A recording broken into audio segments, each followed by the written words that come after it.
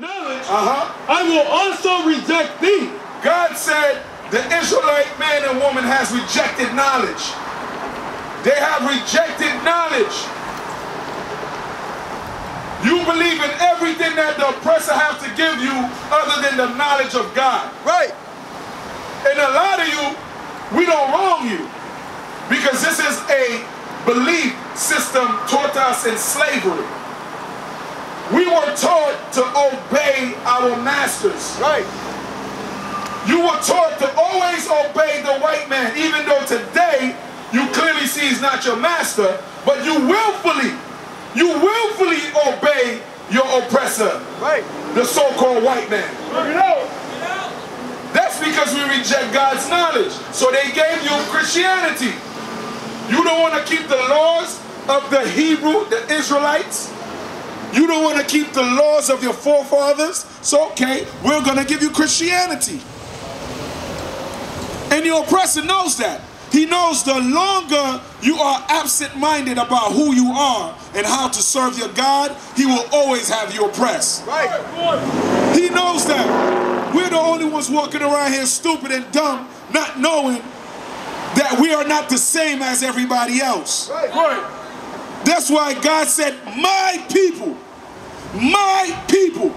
God has his chosen people that he's dealing with on the face of this earth. And it's not hard to tell. It's not hard to tell who God's people are. Just look at who's the people on Section 8. Right. Look at who's on the corners. Right. Look at who's killing each other. Right. Look at who's populate the prison system. Right. It's not hard to tell who God's people are. You can see it right now in front of your face. Who's on Section 8? Who's the last hired and the first fired? Right. Who's killing each other for a stimulus check right now? It's not hard to tell who God's people are. We're the ones always oppressed. We're the ones always suffering. We're the ones always killing each other. Right. That's one of the most evident signs of who God's people are. We don't know who we are. We don't know who our God is, so we don't know who our neighbors are. We rather love the other nation, respect the other nations more than you love your own kind. Right. Once again, I don't wrong you. You may not know who your kind is. You was brought up being told, love everybody, love the whole world. That is a lie. Right. God did not tell you to love the whole world and every nation. Because all and every nations don't love our God. Right. If they don't love your God, they surely don't love you. And what's crazy is they know he's God. They know he's God. But due to the fact that you're estrayed from who you are, they're going to keep oppressing you. Read that again. My people are destroyed for lack of knowledge. Because thou hast rejected knowledge, I will also reject thee, that thou shalt be no priest to me. Thou shalt not be no priest to the Most High God. Why? Because we're not speaking truth. We're not living in truth. We're not prophesying truth. God said, I don't want no man speaking lies to be a priest to me. Those men in your Christian church pushing Christianity, they are no priests to God. To people who come to you and ask, Bishop, why is this happening to us? How are you bringing them comfort right now? The emotional fallout from this can be as devastating as the virus itself. This is a time for the church to be the church. We are going into a global recession. Nearly 17 million seeking benefits. I think every church, every person, every human being, every corporation has a responsibility to help America get through this time and ultimately the world. And well, the Potter's House has enlisted in the help of several chefs to cook 1,000 meals for first responders. We're feeding people, we're serving people, we're reaching out to people in need. In every opposition, there is an opportunity. I hope that it makes us love one another more.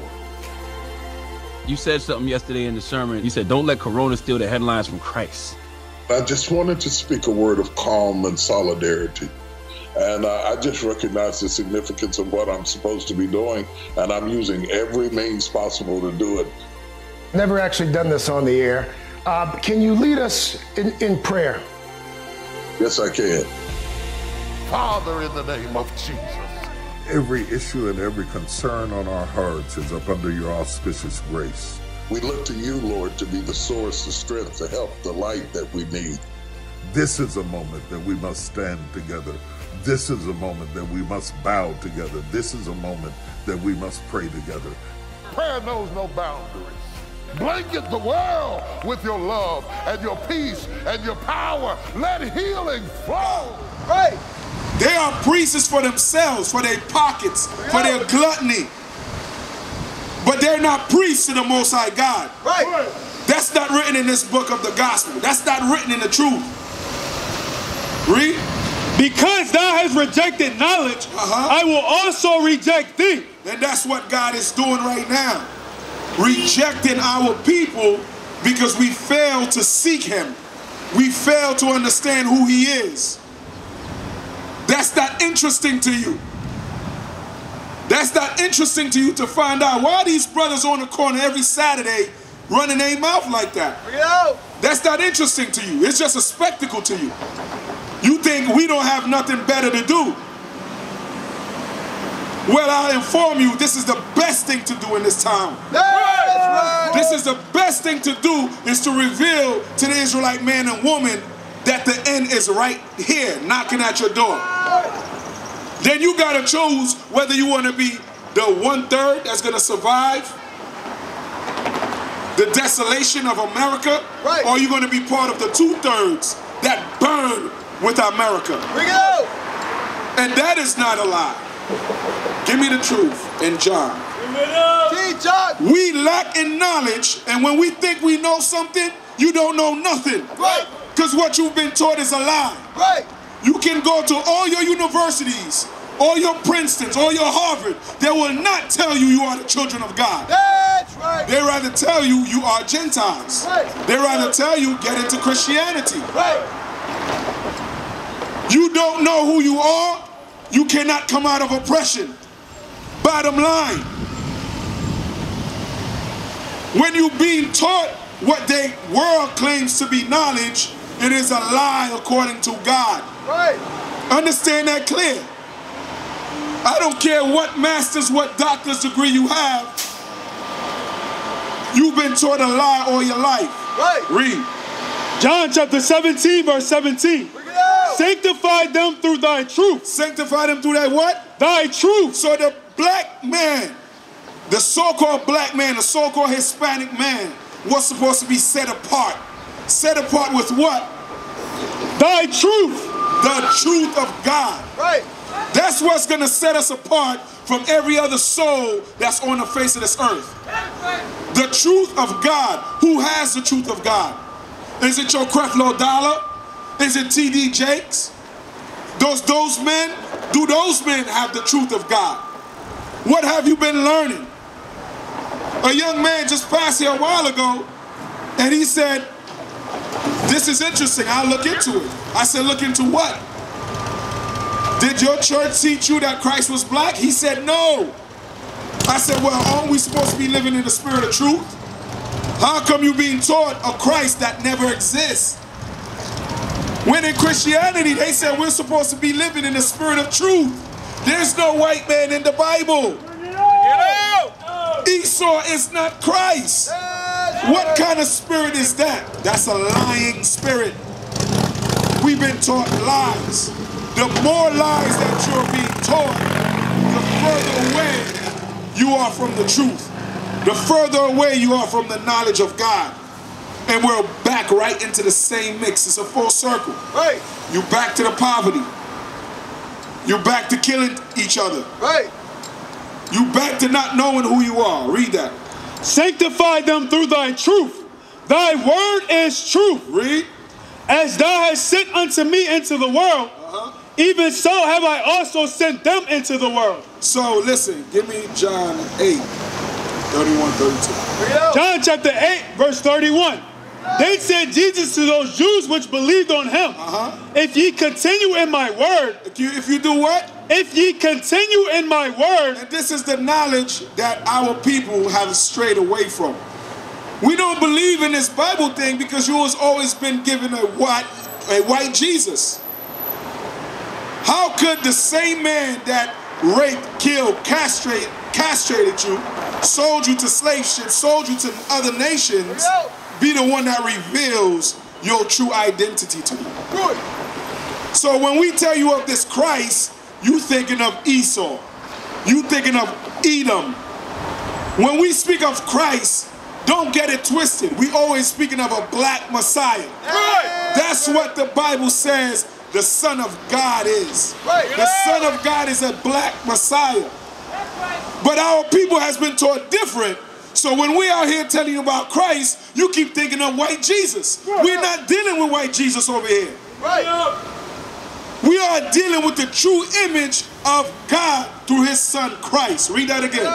Then said Jesus to those Jews which believed on him. So you Jews, you so-called blacks, you so-called Hispanics, you so-called native, you Jews that believe in God, read.